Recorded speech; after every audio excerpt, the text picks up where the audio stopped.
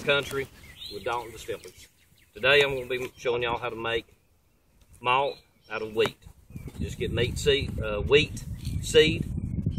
Get you a best would be a burlap bag. I'm just putting a gallon in because, one, if you're not careful, this can mold very easily. So you want to have a good volume, okay? Put the wheat into this bag, tie it up so you don't lose any of your product. Real tight. You can put this in a bathtub if you have well water. It's best to use spring water. Well water, city water does not work that well at all. It takes a couple of days longer. One, you want to keep this shaken and cool. So we're in the month of March. We're going to put this in the body of water, spread the seed out well, and I'll pull that out every day, look at it, make sure it's swollen, and then we'll check back with you. This is Little Country again, back to Dalton Distillery. One I wanted to show you, we put our wheat seed inside the poke, soaked it in water. Soaked it in water for about 36 hours.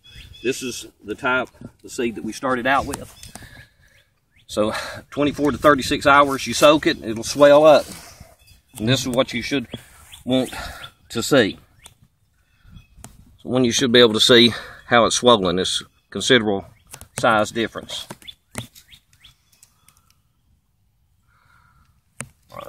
One, we only put roughly a gallon inside this because we wanted to have good volume. We wanted to have it spread out good. We'll tie it back up.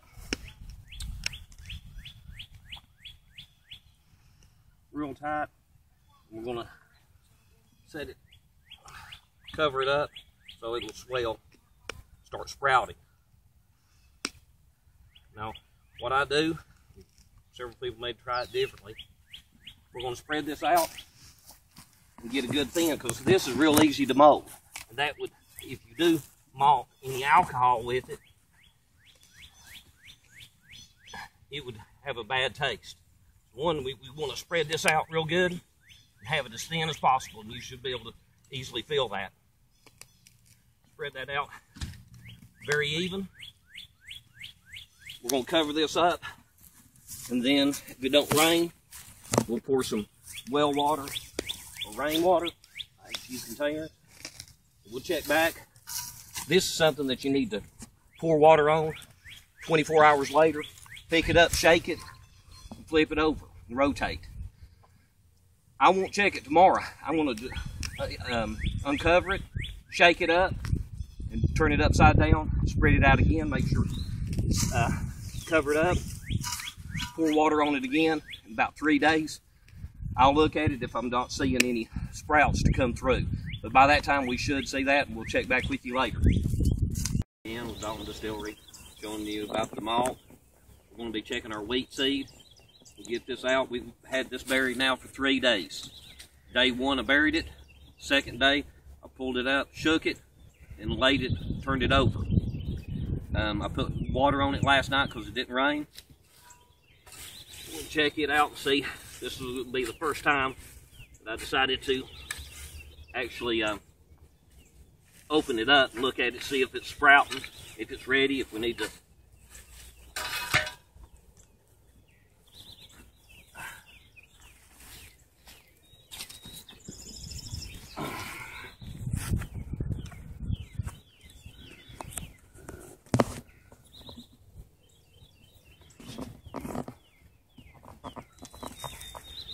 All right, it's starting to sprout, but I'm going to bury it and let it sprout some more. I'll get a double handful. And one, this is the same concept that you'd use for corn, barley, or rye. I just prefer to use wheat.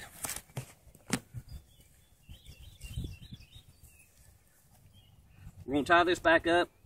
We'll shake it up again. Bury it deep. It's still a little chilly. The good thing about cold weather, it's definitely not going to prevent it from molding. So we're going to tie this back up, I'm gonna shake it up real good, bury it again. Since it's cold, I'm gonna bury it fairly heavy. Is this the only way to make malt? Of course not. This is just the way my family has done it for over 100 years, and this is the way we prefer it. So I'll bury it again, bury it a little heavier, and we'll check back with it and show you whenever it's sprouted for our best use, okay?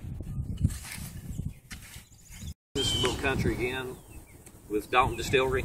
We're checking our malt. This has been in the ground about 5 days. Every day we come out, I'd take it, shake it up, and turn it over.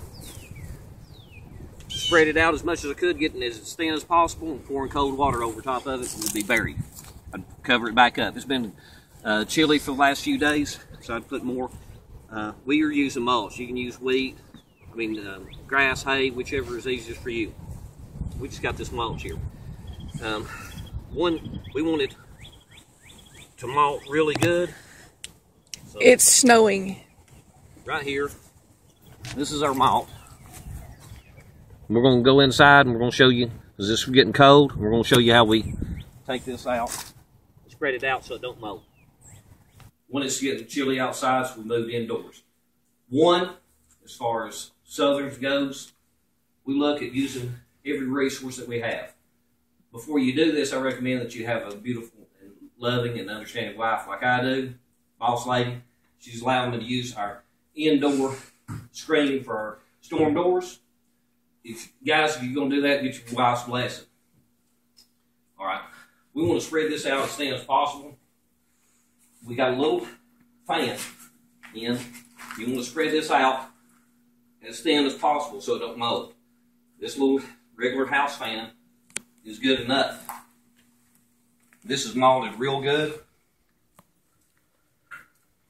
My family feels that it's malted good.